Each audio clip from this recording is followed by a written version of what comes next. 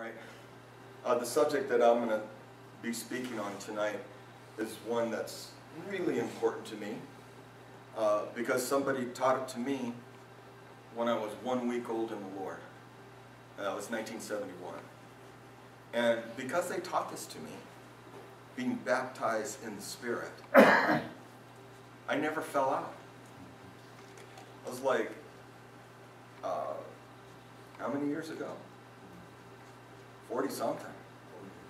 And I have so many friends that received Christ that, when I did, that just fell out.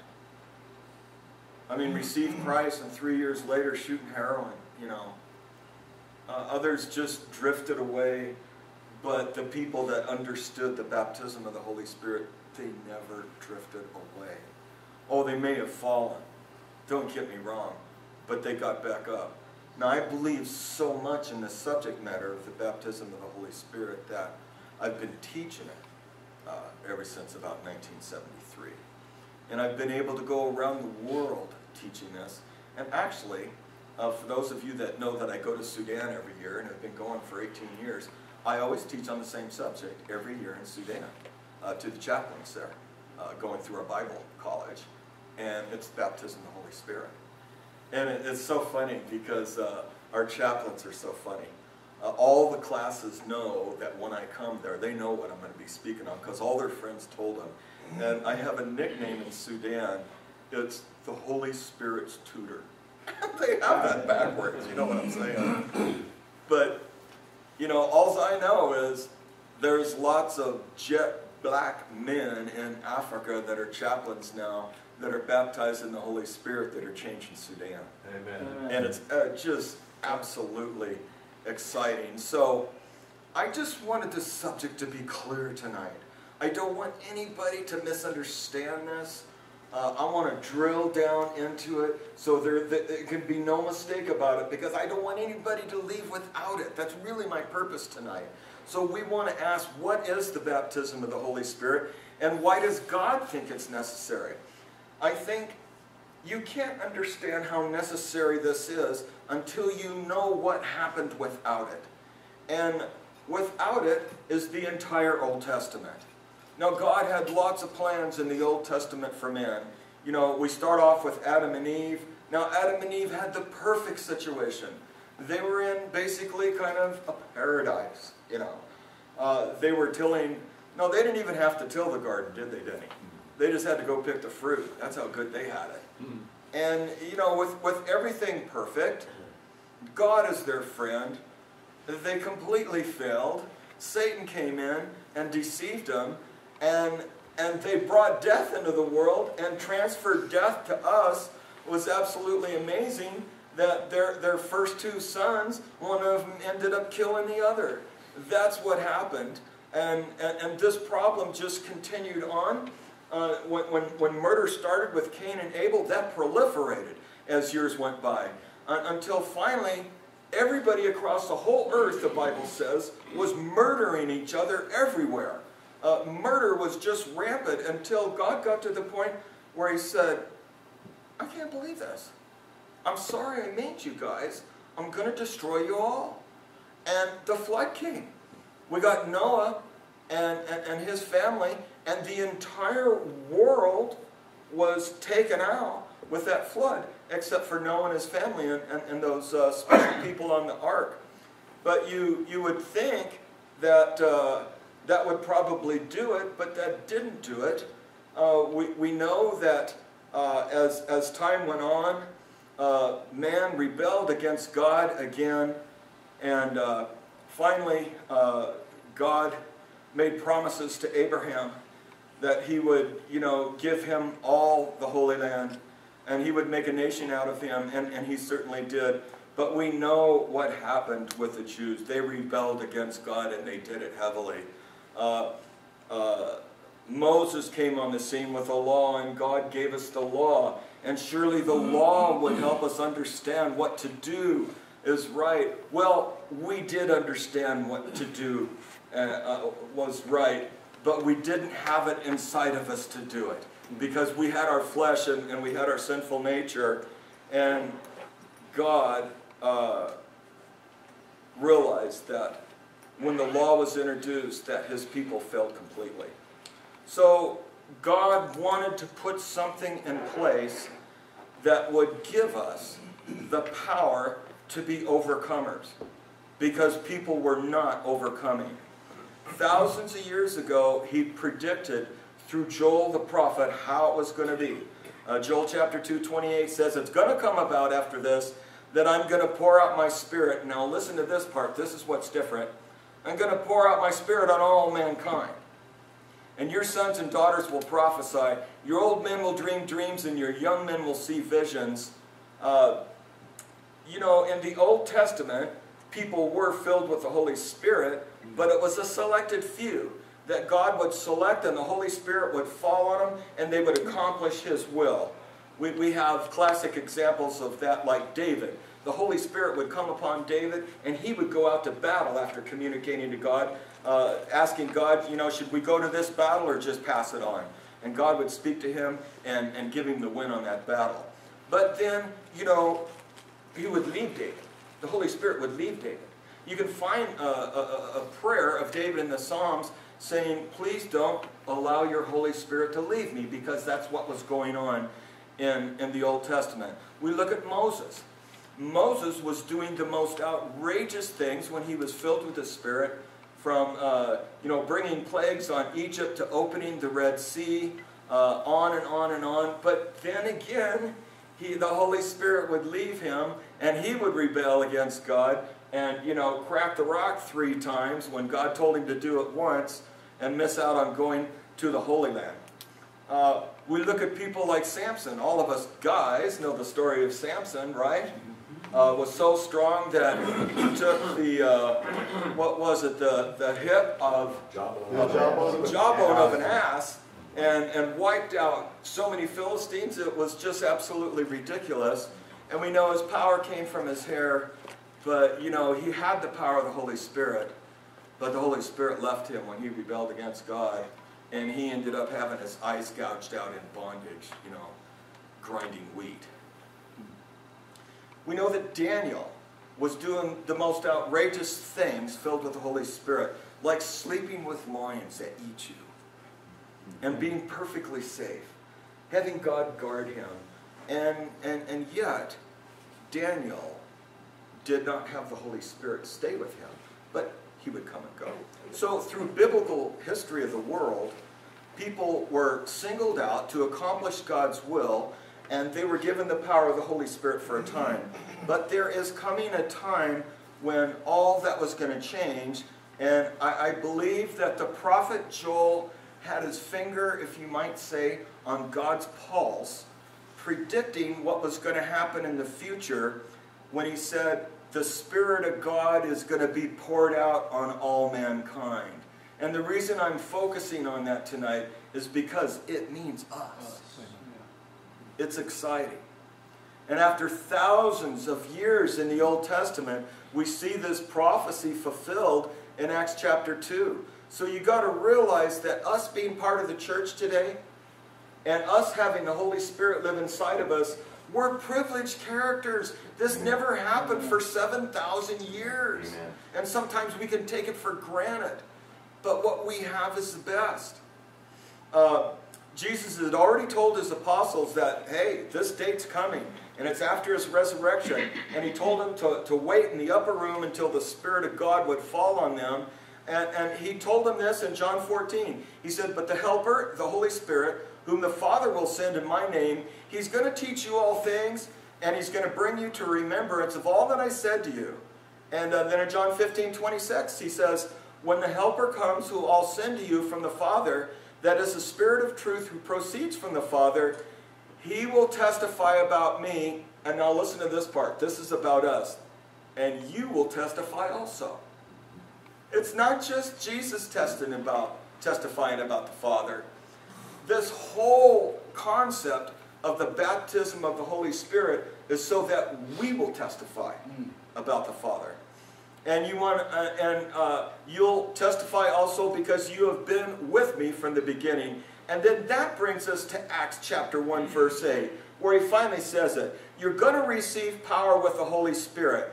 And when he has come upon you, and you shall be my witnesses both in Jerusalem and in all Judea and Samaria, and even to the remotest parts of the earth. So all these announcements had taken place until finally the day came in Acts chapter 2 when all heaven broke loose. I want to read the passage to you because it's poignant to us tonight. It says, when the day of Pentecost had come, they were all together in one place. And suddenly there came from heaven a noise like a violent rushing wind, maybe like a hurricane.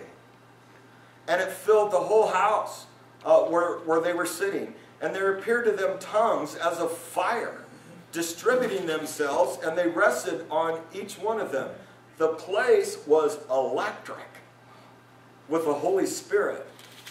I would have given anything to be there, but it's almost scary thinking about the power of God being manifested like that. It says, and they were all filled with the Holy Spirit and began to speak with other tongues or other languages as the Spirit was giving them utterance. Now there were Jews living in Jerusalem, devout men from every nation under heaven. And when this sound occurred, the crowd came together and they were bewildered because each one of them was hearing them speak in his own language, and they were amazed. And it says they were actually astonished, and they were saying, why, are not all these speaking Galileans? And how is it that we each hear them in our own language to which we were born? Parthians, Medes, Elamites, residents of Mesopotamia, Judea, Cappadocia, Pontus, Asia, Phrygia, Pamphylia, Egypt, and the districts of Libya, around Cyrene, and visitors from Rome, from Jews and proselytes, Cretans, Arabs. We hear them in our own language, speaking of the mighty deeds of God. And they all continued in amazement and great perplexity, saying to one another, what does this mean? But others were mocking and saying they're full of sweet wine. So Peter puts the doubters to rest by quoting the prophet Joel, showing that this wasn't people getting drunk in the morning. This was the Holy Spirit being poured out on everyone. This was the birth of the church that we're part of. So no longer is God just going to fill a certain person with the Holy Spirit and then leave. That is the end of that era of the Old Testament. He was being poured out on all mankind, and never before in the history of the world has this ever happened. And one of the reasons the Holy Spirit was being poured out on us is to prove that as believers, we're going to go to heaven. It was one of the reasons that the Holy Spirit came. Now, because the Holy Spirit lives inside of us, it means that our salvation's locked in. Hallelujah. You understand that it's not by our good deeds that we're getting there. It's because of what Jesus did on the cross, and as He sealed us with His death on the cross by having the Holy Spirit live inside of us. He goes, that's your sign. No matter what happens, you're going to be with me. This is all locked in. I've taken care of the sin. It's interesting. Paul really explains this in Ephesians 1:13. It says, now listen to this closely. It said, in Him you also, after listening to the message of truth, the gospel of your salvation, now having also believed, you were sealed in Him with the Holy Spirit of promise, who is given as a pledge of our inheritance. See what I mean? With a view to the redemption of God's own possession, of us, to the praise of His glory on the cross. So when we receive Christ, we receive the Holy Spirit, and He lives inside of us from then on until the day we die. But Acts chapter 1 talks about the power of the Holy Spirit coming upon us. And we want to focus on that tonight and what it really means. Jesus described it in Acts 1:8, which we've read a little bit earlier. It says, you will receive power when the Holy Spirit has come upon you. So what are you going to do then? Why in the world would God even give you the Holy Spirit to power you up? So you shall be my witnesses. That's what the power was all about. Not to wave your handkerchiefs and say, come forward, I'm going to heal you. That wasn't it. It was the power to share the gospel of Jesus Christ to a dying world. You're going to be my witnesses in Jerusalem, in Judea and Samaria, and even to the remotest parts of the earth. So the critical question to ask from this most important verse is, what's the power for, and what took place when it happened?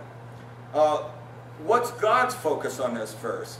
And how is His plan supposed to be worked out concerning the baptism of the Holy Spirit in our lives? That's what we're going to look at tonight. First of all, we understand that this power now is to be spread throughout the church. It touches all believers. Remember what Joel said. We read that when Joel talked about this day in Acts chapter 2.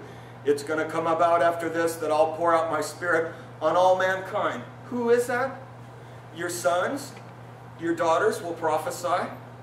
I just want to stop here for a second. Now, I'm a proud grandpa. Most of you know that. But I have a 10-year-old granddaughter that's an evangelist.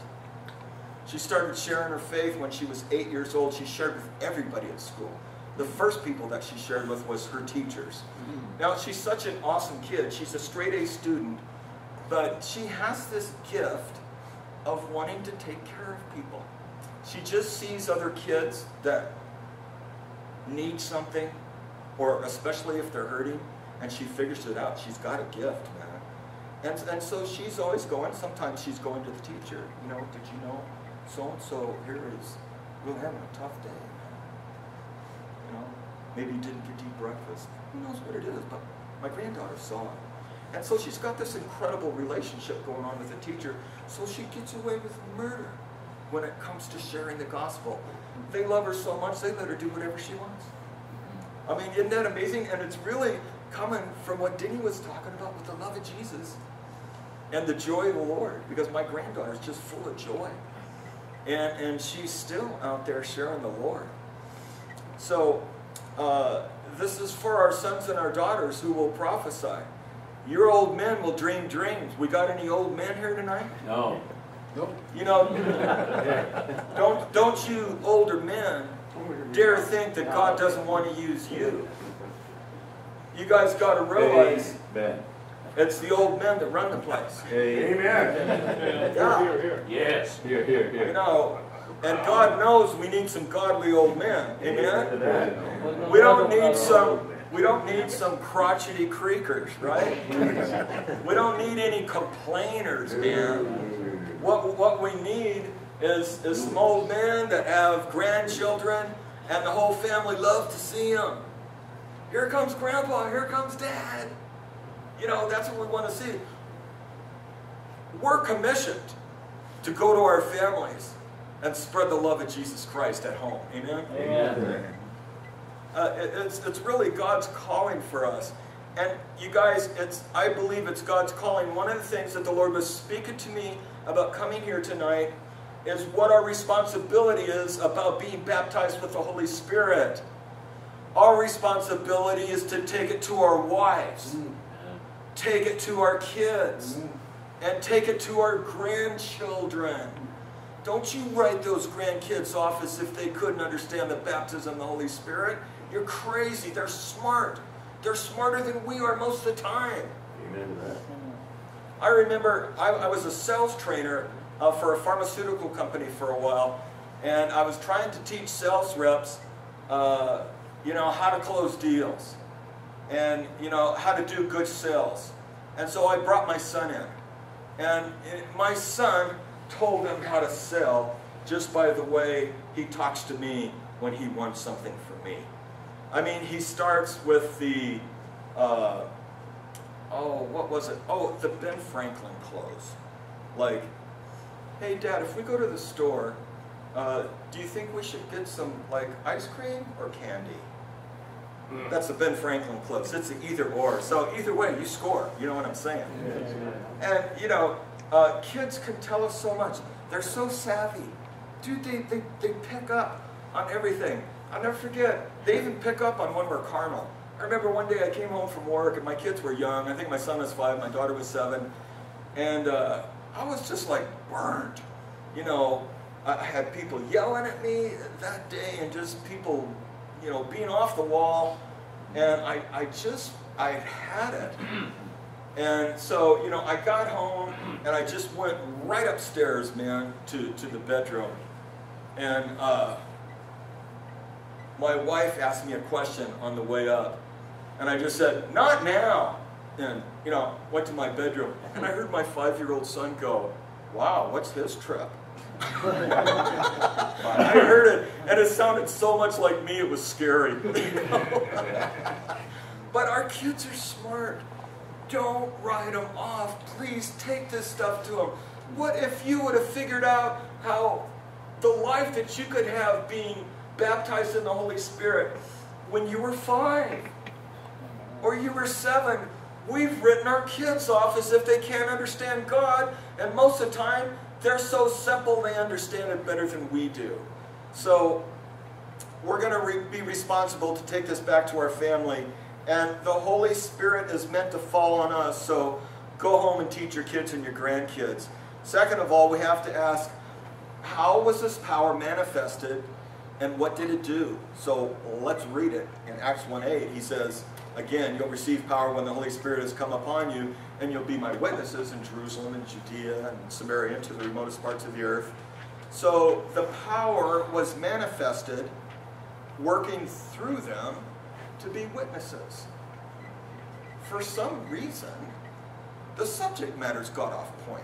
When we think about being baptized in the Holy Spirit, we think about doing miracles. And hey, I'm all about miracles. I've seen them. I've been part of them. But it's not what it's talking about here. It's talking about taking Jesus Christ to the world. So yes, they had fire over their heads that day. Yes, they spoke in tongues. But and yes, everybody heard them in their own language.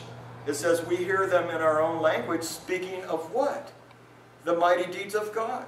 No, a lot of people just get stuck on tongues. Look, I'm not against tongues. I speak in tongues. Big deal. I mean, it's a blessing to me. But in a way I say, so what? I would rather have somebody that's got a gift in love than the gift of tongues. That's what the Bible says. It's amazing because what happened here was a full-on miracle, and it was a revelation of God that day in Acts chapter 2. Because this really, believe it or not, goes back to a curse that happened in Genesis. And God told the people of the world not to build cities. He said, I don't want you to build cities. I want you to spread out on the land. Well, why don't you think God wanted them to build cities? Well, how are cities doing today? Every single one is full of murder, full of filth, and full of sexual promiscuity, on and on and on. That's why He didn't want us to build cities. And so what did we do?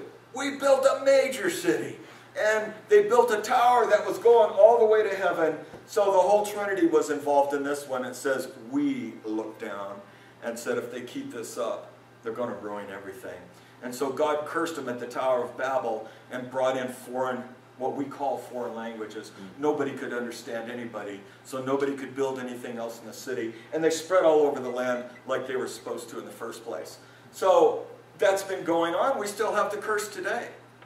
Although we do have Google Translate, right? Now you're going to understand this a little better. Sometimes when we say speaking in tongues in Acts chapter 2, we think of the tongues that is talked about in 1 Corinthians 14. Two different things. You go check them out. We're not going to deal with that tonight. That's a whole other sermon.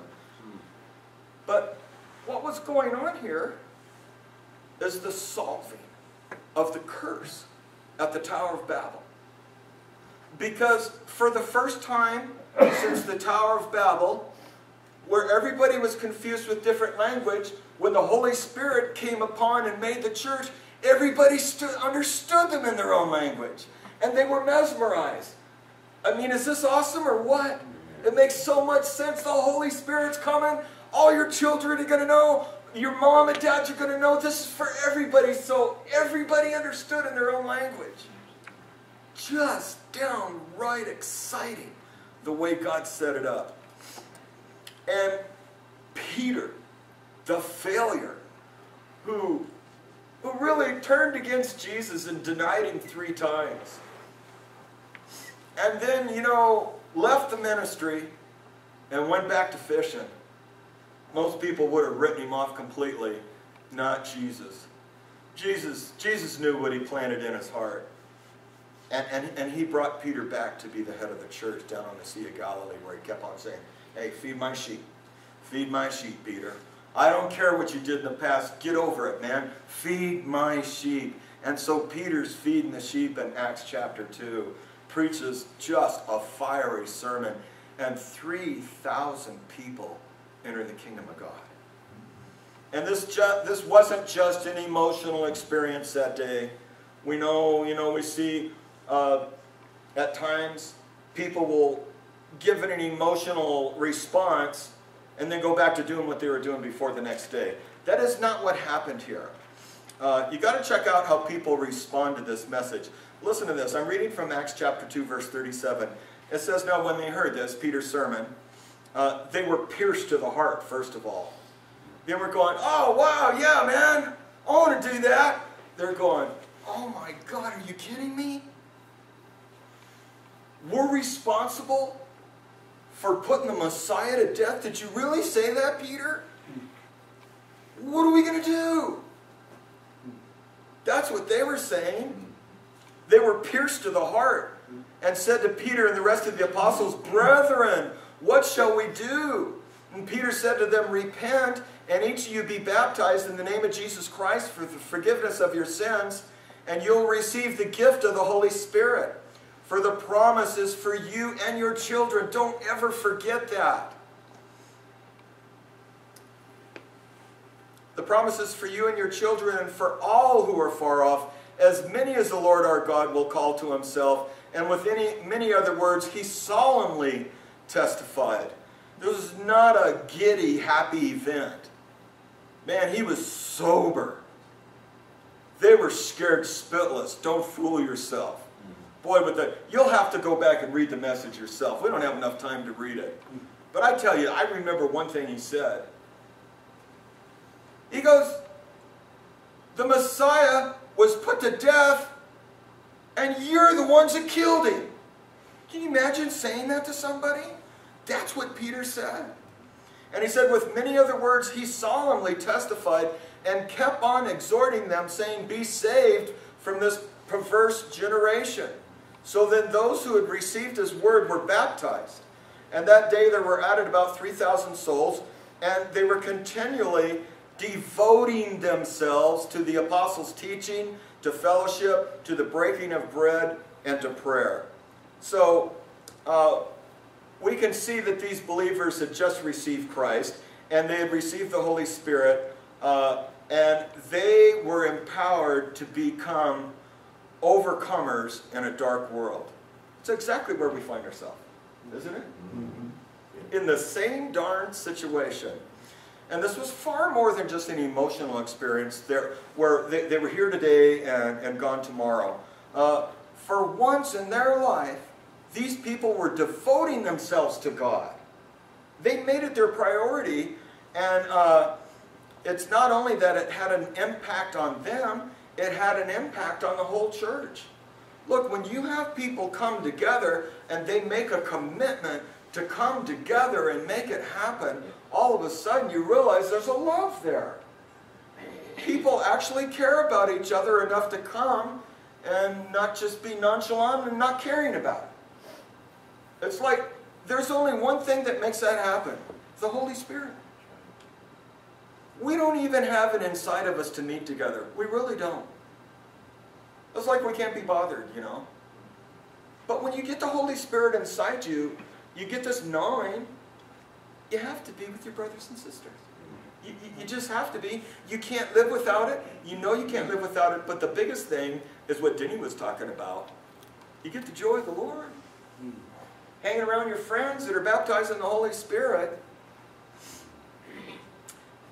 Verse 46 in Acts 2 says, day by day, continuing with one mind in the temple, breaking bread from house to house, they were taking their meals together with gladness and sincerity of heart, praising God And look at this.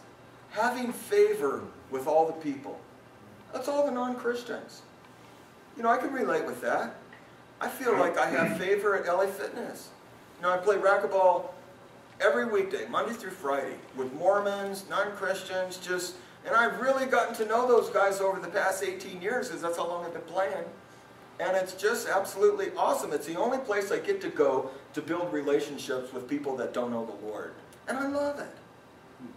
I really do. And it's a slow, smoldering process until, sure enough, those people are coming to me, they're asking me questions, especially when somebody in their family dies, or they find out that they have cancer. Then they want to talk to you. It's just how it is. Now it's interesting, it says they were praising God and having favor with all the people, and the Lord was adding to their number day by day those that were saved. So what you have to understand is these people were not depending on Peter to be the evangelist. Amen? They just weren't. You know, the church doesn't grow through evangelists. The church grows through a multiplication process where you share the Lord Jesus with two people, and those two people receive Christ. And then those two people share with two people. That's 4 people. You get where this is going. It's exponential. And that's the way the Lord wanted to do it. Through discipleship, one-on-one. And that's what was happening back there. It's interesting. Back there, when you looked at that church, there is what we might consider a bunch of nobodies. One of the nobodies was Philip, and Philip was a busboy. It says that he waited on tables. And he ended up being an incredible evangelist as a busboy. He had this sensitivity to the Holy Spirit as a busboy, and he was traveling, and you know, he sees this black brother from Ethiopia, an Ethiopian eunuch, and you know, he's standing in his chariot, and the Holy Spirit's going, go talk to him. And so, you know, he goes, oh, I see you reading the Bible. You understand what you're reading? What are you reading? And he goes, Isaiah 53. Well, if you didn't know it, Isaiah 53 is about the suffering Messiah. He goes, oh, let me explain it to you. And so he shared the gospel with the Ethiopian eunuch, and when he got through understanding the gospel, he goes, man, I want to get baptized. He goes, where's the water? Let's do this. And so he got baptized, and he sent him back to Africa, and a whole bunch of people in Africa got saved through that Ethiopian eunuch. I'm just sure of it. Yep. This stuff is absolutely powerful. Listen to what happened to the church in Thessalonica. This is riveting, because I'm telling you, I believe this is going to happen to us. I believe it's happening right now. But listen to what Paul said. 1 Thess 1:8. He says, so, for the word of the Lord has sounded forth from you, Thessalonians, not only in Macedonia and Achaia. Now, Macedonia and Achaia are regions, kind of like we would describe Riverside County and Orange County. So it'll help you understand a little bit better. For the word of the Lord has sounded forth from you, not only in Macedonia and Achaia, but also in every place. Your faith towards God has gone forth, so we don't have anything else to say. Paul said that. You know what an evangelist is. Those people in that little church were on fire, and they were so fired up from being baptized in the Holy Spirit, the power came out of them to share the gospel. The Holy Spirit did it, and it affected the whole region. Remember when the church began? Christ gave them the Great Commission. Go make disciples in Judea, Samaria, and to the remotest parts of the earth. You know, the church didn't really respond to that. Did you know that? They got comfy in Jerusalem. That's what happened. And so the Lord allowed a persecution to open up in Jerusalem. It was horrible, you guys. Many Christians, many Jews got killed. And so everybody ran for their lives. And they went all over the Roman Empire. And as a result, people like Philip, who got out of Dodge too, ended up going to Samaria. But because he was empowered with the Holy Spirit, he had a cross-cultural gift to the Samaritans, who the Jews hated. They considered them half-breeds, and nobody would even walk on their land. But Philip did. I want to read you the passage of what happened with him. Remember, the guy's a busboy.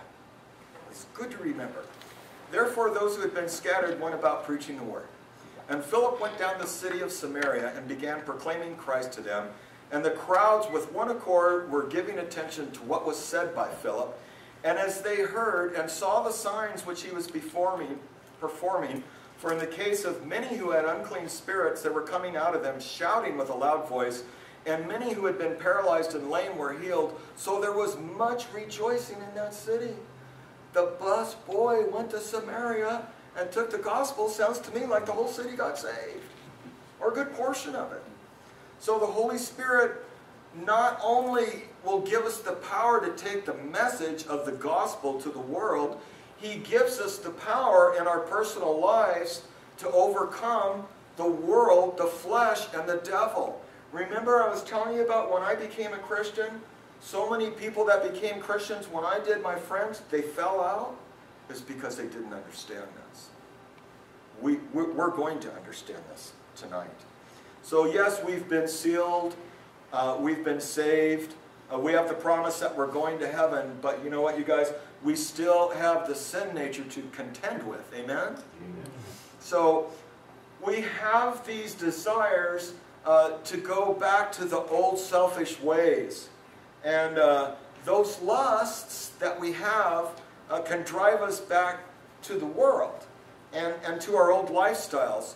The Bible says that these desires to go back to the things of the world, it says that they're diametrically opposed to the Holy Spirit. And in case you're wondering what these desires are, of course the Apostle Paul laid it out for us in no uncertain terms in Galatians 5:19. I want to read this to you because we're all prone here, all of us. Galatians 5:19. He says, now the deeds of the flesh, they're just evident, which are immorality, impurity, sensuality, idolatry, sorcery, enmities, strife, jealousy, outbursts of angers, disputes, dissensions, factions, envying, drunkenness, carousing, and things like these, of which I forewarn you, just as I have forewarned you, that those who practice such things will not inherit the kingdom of God. So, in a nutshell, you guys, I think that being in the flesh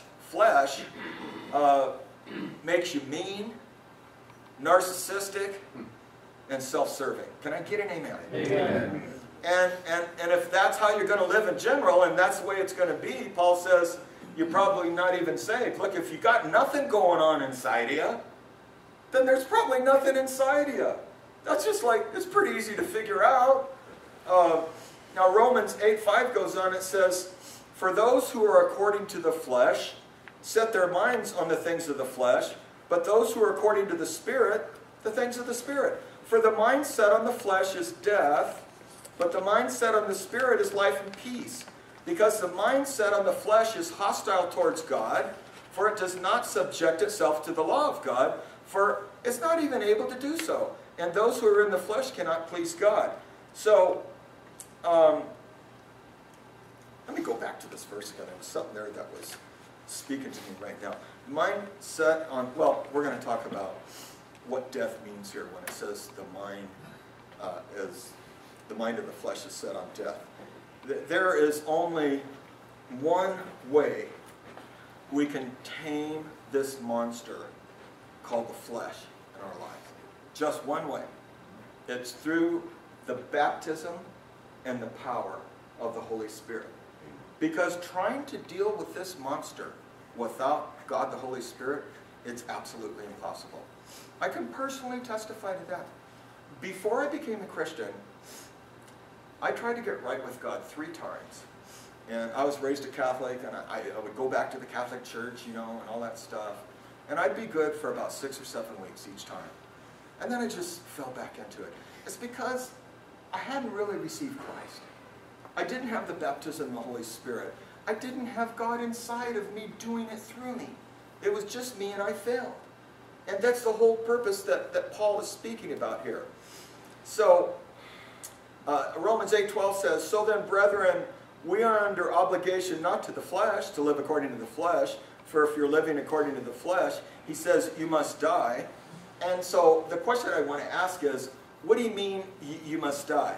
So when we die, we're separated from this world, right? Amen. We're only going to last so long, and then we're all going to go there. When we die to the flesh, we separate ourselves from the works of the flesh. That's what he means by die. It's a spiritual process where we put to death the old man. You know, some of us as Christians, though, and I think all of us do at times, instead of putting the old man to death, we feed him. We feed the old man to try and get some semblance out of our old lifestyle, to try and have some fun of some sort or whatever. And, you know, God is saying, that old man, he's dead. And sometimes we say, we don't care. And so we grab our old man, our old sin nature, and we lift him up, and we put him on our back, and we drag him around because we're having so much fun, and we keep trying to feed him. You know, the old dead man. This is really fun, man. You know, we need to just wake up. Because the whole thing is, God's got the joy of the Lord for you. That's what we missed. So maybe you're saying to yourself right now, yeah, Steve, I know that we needed to be separated from our flesh. But maybe something happens in my life. I keep falling back into my flesh, back into those old sin habits. So, what about that? Dude, that's a reality. Is it not? Yeah. Don't give me an amen. You don't have to. Because we're all in the same boat. There's only one way out of the flesh. We cannot fight this monster by ourselves. Paul explains how to do it in Romans 8:13. He says, "But if by the Spirit you're putting to death the deeds of the body, you're going to live." He's not talking about salvation. We already got it. Remember, we got saved. We got the Spirit living inside of us. We're sealed in the Spirit. We're going to heaven because Jesus died on the cross, not because we did good works. For all who are being led by the Spirit of God, these are sons of God. See where God's trying to take us? He's not trying to whack us. He's long-suffering. He knows what this stupid flesh is all about. He became a man, and now he never sinned, but he sure felt what it was like down here. He felt everything we did. Now look at this. For all who are being led by the Spirit of God, these are sons of God. We're a son of God. For you have not received a spirit of slavery leading to fear again. What's the spirit of slavery, you guys? That's us going back to our sin, being enslaved to our sin. We get in bondage, and we end up just like the Apostle Paul. Look, the Apostle Paul is talking about himself when he goes, I hate myself. I do what I don't want to do. I'm not doing what I want to do. He goes, but thank be to God, he saved me like a wretch. And that's where we find ourselves. And God just wants to be our friend and our Father. For you have not received a spirit of slavery leading to fear again. God's going to, first of all, I promise you this much. Whatever you're facing tonight is your bondage. You allow the Holy Spirit to fill you with His power, you're going to break your bondage. The Bible promises that the Holy Spirit is more powerful than any satanic being that ever lived. And He's more powerful than we are. He can give us the will to do right that we don't have. Because we can't will it. You know what I mean? We can't just say, I'm going to do this! And then we fail anyway. You know. The Holy Spirit can do it through us. For you've not received a spirit of slavery leading to fear again, but you've received a spirit of adoption as sons, where we cry out, Abba, Father. God loves us in our sin, you guys. That's how it is. And he's going, look, I adopted you. You don't even know how much I love you. I'm giving you the Holy Spirit to get you out of this mess. So come on. Let's go. The Spirit himself testifies with our spirit that we're children of God. Galatians 5:16 says, but I say, walk by the Spirit, and you won't carry out the desires of the flesh. That's our promise. You guys believe the Word of God? I'm going to read it again. But if you're led by the Spirit, you will not carry out the desire of the flesh. Let's all take that home tonight. Galatians 5:18, but if you're led by the Spirit, you're not under the law. You know, we can't do this by saying we have to do 1, 2, 3, 4, 5, 6 things right. No, we have to do things because we love God, because we love Jesus, and we want to please the one that did everything for us. Romans 8:11 says, but if the Spirit of him who raised Jesus from the dead dwells in you, he who raised Christ Jesus from the dead, that's power, will also give life to your mortal bodies through his Spirit who dwells in you. And when he says life, he's not talking about eternal life in this passage. He's talking about the kind of life that we can overcome our flesh with. This is real stuff. This really works. And God's going to do it for us. Finally, Ephesians 5:18 tells us how to do it. He says, be not drunk with wine, for that's just wrong, but be filled with the Spirit. And so God's trying to tell us, don't let all these things control you. Don't get loaded, be filled with the Spirit. Don't get drunk, be filled with the Spirit. Don't buy so many big boy toys. You know, big boy toys are fine, but if that's all you're going to get to get off on life, you missed it. And the bottom line is they won't fix you.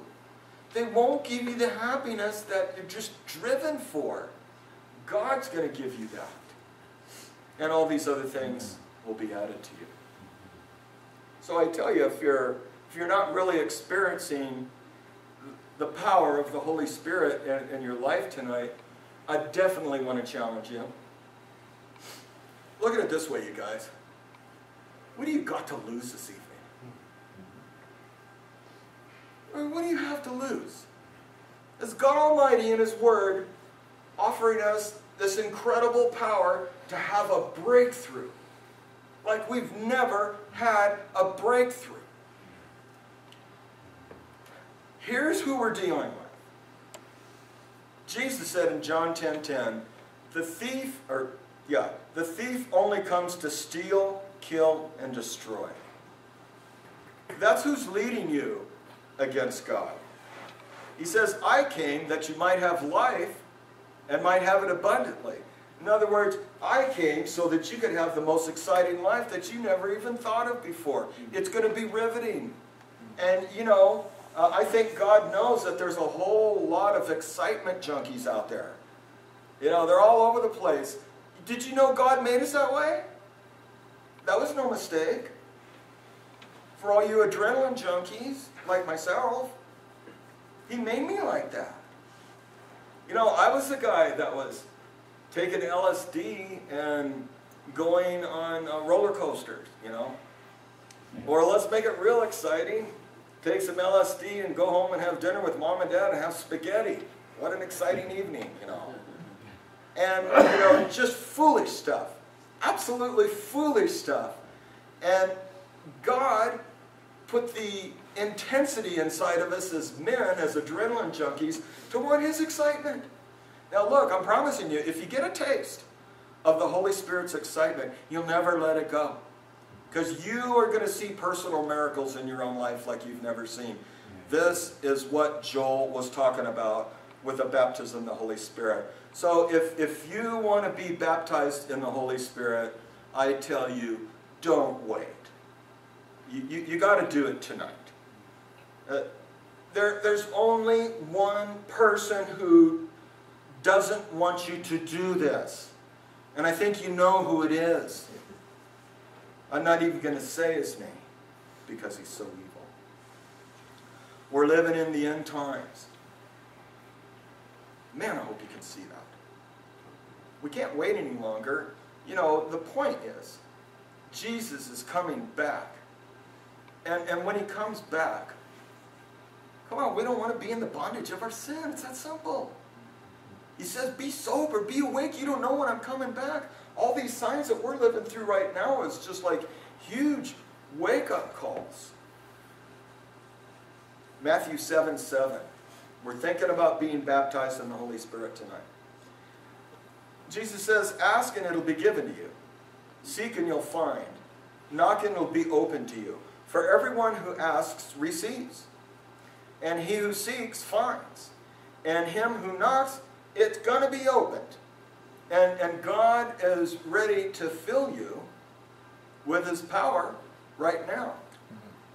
Matthew 21:22 says, and all things you ask in prayer, believing, you're going to receive. Especially when it comes to the baptism of the Holy Spirit. Mark 11:24 says, therefore I say to you, all things for which you pray and ask, believe that you've already received them. And they're going to be granted to you. So believe God so much that you're just going to say to yourself, it's as good as done. That's how much I believe you. I know you're going to do it. That's what he's saying. John 14:13, he says, whatever you ask in my name, that will I do, so that the Father may be glorified in the Son. Wow. If you ask me anything in my name, I'll do it. Let's pray.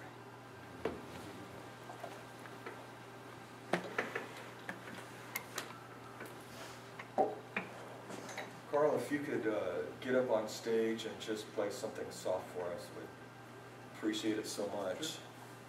We're gonna do things a little bit differently tonight, you guys. I'm gonna pray a little bit here for you, and then I'm just gonna ask any of you that know that God was speaking to you tonight, and you want to be baptized with the Holy Spirit. You need God's power more than ever. I want you to come up here to the pulpit because me and Larry and Don, we're going to lay hands on you guys, and we're going to pray that the Holy Spirit falls on you tonight. So Carl, just go ahead and begin. Play something softly so that we can pray and hear each other, man. Father, I thank you so much for the Holy Spirit, Lord. Father, I thank you for the privilege of being baptized in the Holy Spirit in 1971, Lord. And all those years, I praise you. Through the good, bad, and the ugly, Lord, I had the joy of the Lord walking through it all, Lord. And especially tonight, I'm sensing your good pleasure, Lord. And Lord, I pray that you would lead many of these men just to feel free to come forward. That you want to be prayed for, you just come on up here, and we're going to lay hands on you. I'll just be waiting here for you. Larry, if you could come up. Don.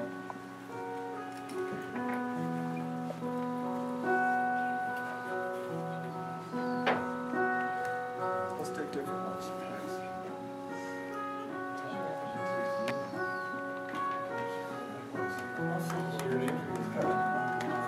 I just can't let you.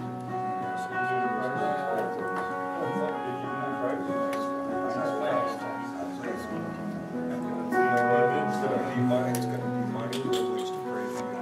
You're supposed to guys